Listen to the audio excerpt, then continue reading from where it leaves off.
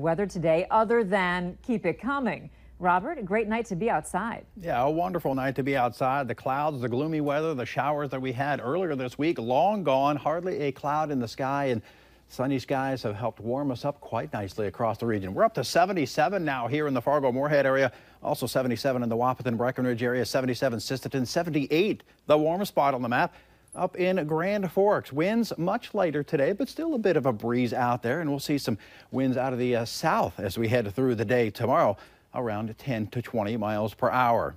Clouds, hardly anything to look at on the satellite, and with no clouds around, you guessed it, nothing doing in terms of any precipitation. Anticipated to be dry as we head through today, tonight, and tomorrow, but we do have some storm chance to talk about on that 7-day forecast. We'll talk about that in a few minutes. But until then, here in Fargo, as we head through the rest of the evening, temperatures dipping down through the low 70s through the 7 and 8 o'clock hour and into the mid 60s by 9. A mild night tonight and a warm one as we head through the day tomorrow. But speaking of warm, it's getting downright hot on the barbecue.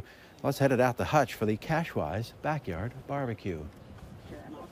You're right. It's sizzling out here. We're at Jan Matson's place. We're in South Fargo, and it is a perfect evening. Just a little breeze, but it feels good.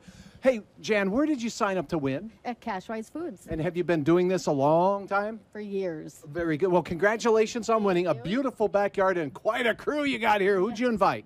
Friends, relatives. Wonderful. Now, did you have to do a lot of work to get ready for this? Nothing. All right. Well, Jan and I both. Did it all. Oh.